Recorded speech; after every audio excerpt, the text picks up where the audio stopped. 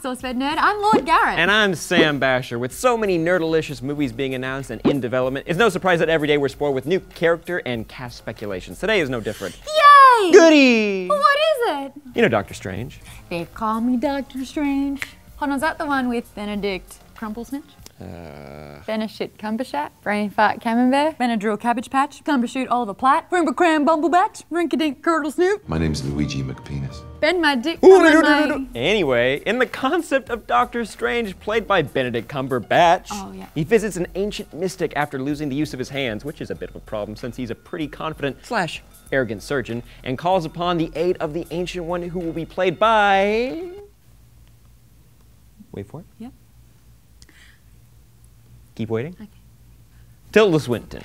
Oh, hold on, isn't the Ancient One a dude? Yes, in the comics he's the mentor of Stephen Strange, teaching him everything he knows about the mystic arts and trains Strange to become the Sorcerer Supreme, the protector of Earth against all magical and mystical threats.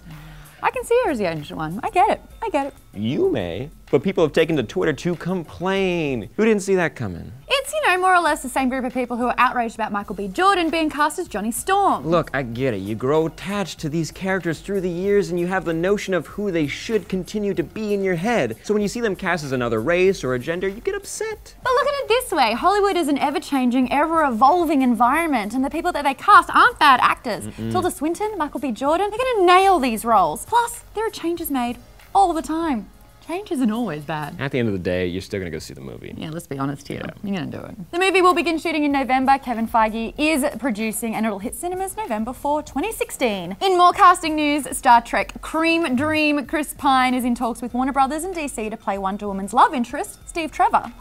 That boy's pretty. It's pretty awesome. It makes sense though because Steve is a pretty evolving character. His debut back in 1941 saw him as a US Army officer who crash lands his plane on Paradise Island, which is the home of Wonder Woman and her Amazonian tribe. In the 80s, his character was more of a father figure than a love interest. So back in 2011, it took on the modern take of his first form, but this time as a member of an anti-supervillain group who dated Diana. So we have no idea how Warner Brothers plans to write Steve Trevor's character. There was actually some talks of Chris Pine possibly playing Hal Jordan in the Justice League movie, and I still stand by that. He'd be so good. I know. He's so pretty. Pretty. So by signing on to this, is he signing away his rights to be any other superhero in the Marvel or DC universe? Wonder Woman doesn't come out until 2017. So who are you more excited to see? Tilda Swinton as the Ancient One or Chris Pine as Steve Trevor? Let us know in the comments down below. I pine for Pine. I swoon for Swinton.